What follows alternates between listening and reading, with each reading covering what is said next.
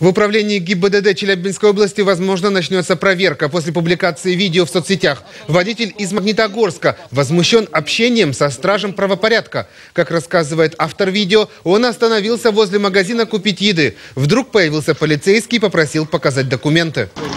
Не, без проблем, просто вы даже не представились, я даже не знаю, кто вы, что вы.